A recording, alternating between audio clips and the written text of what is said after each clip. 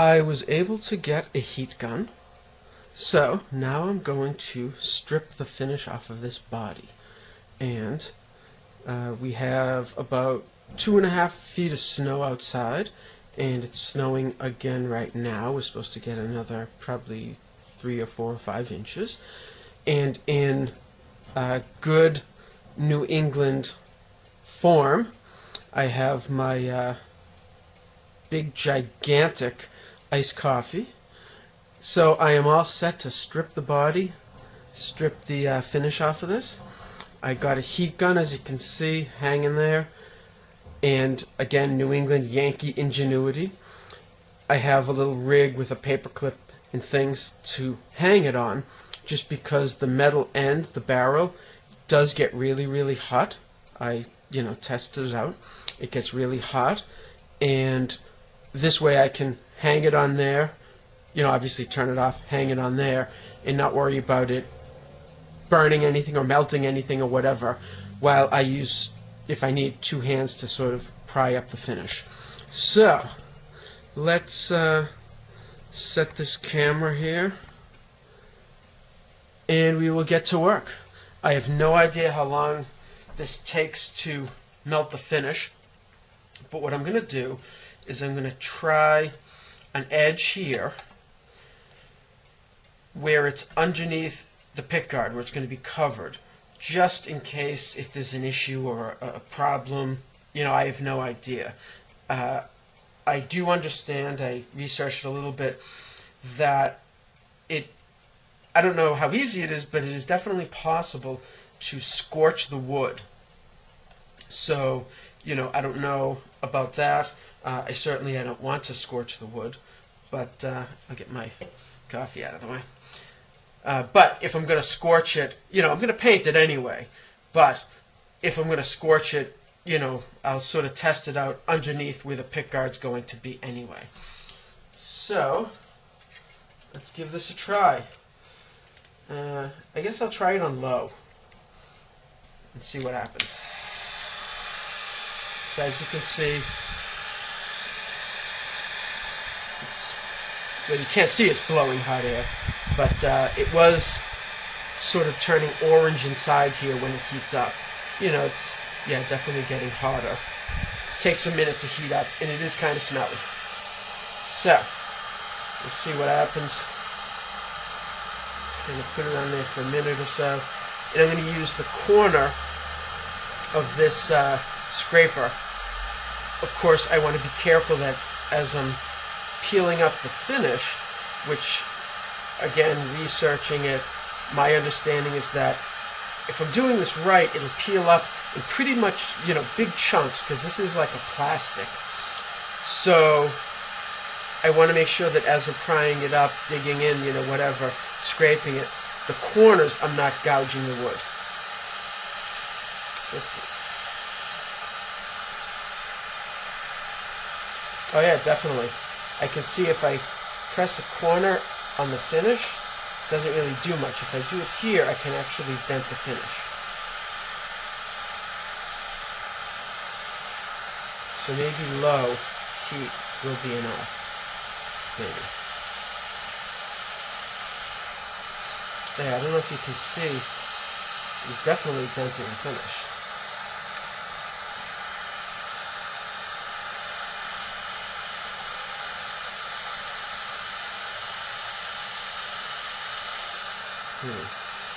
You know what? Okay, I'm going to kick it up to high.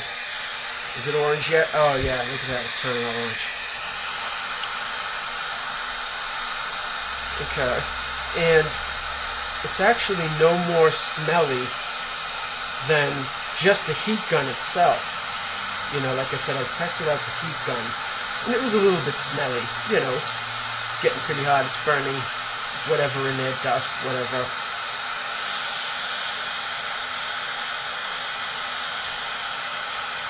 A little tiny chip came off.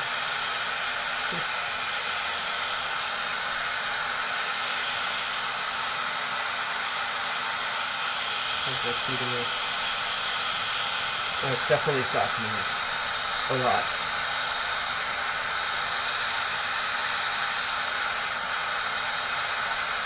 So I would guess that once I get a corner up, I should be able to sort of peel it easier and,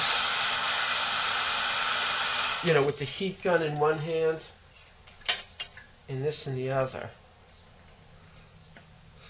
Okay, I can definitely smell it a little, the finish a little funky.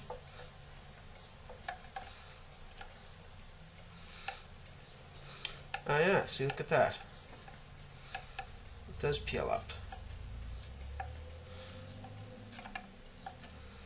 Yeah, it's not so bad. It'll take a little time.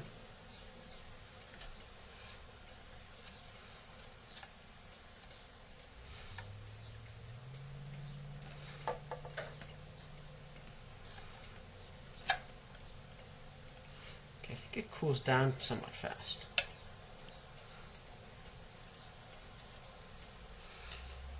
Okay, yeah, see, it did dig into the wood a little bit.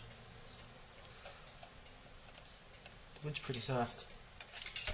So yeah, let's keep going.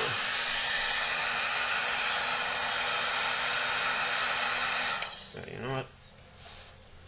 I was putting the pieces in here just so that it wouldn't make a huge mess to clean up later. But you know what? I don't want to melt, you know, a big pile of finish in there and then have to remove all of that. So, yeah, okay.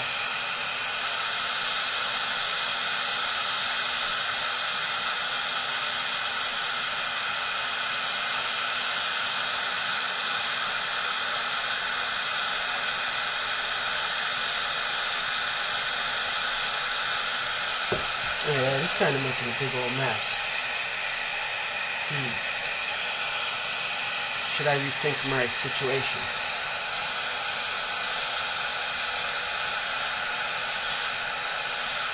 A friend of mine told me not to strip the finish off of it.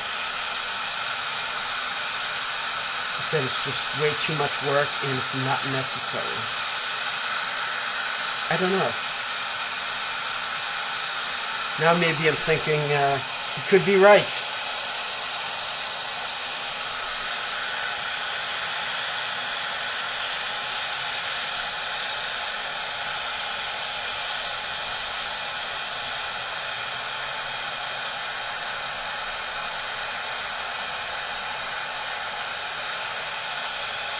This is pretty hot, the air that's coming out. So you definitely want to... Oh, I don't know what that means. You definitely want to be careful that you're not getting your hand right in there. You know, I mean, I can go like that, and I definitely feel it heating up. It's not like it's, you know, my hand's going to go in, it's going to blister the skin or anything. But you do kind of want to be careful.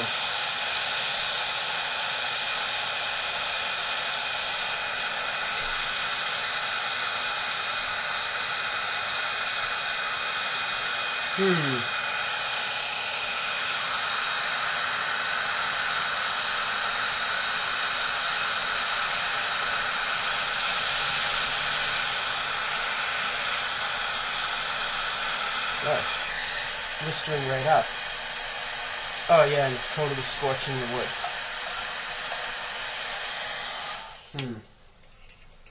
Okay, I'm going to have to reassess the situation here.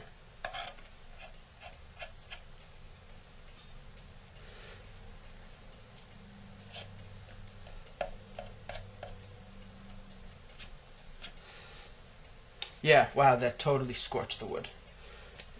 Okay, you know what? It's a bust.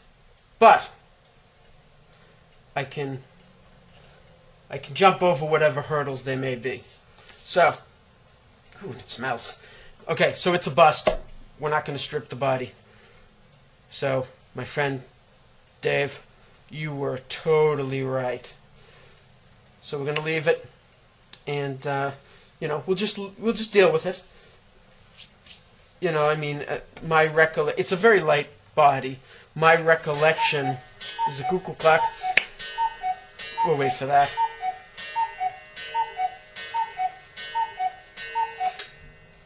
This piece of the finish. It's fairly brittle.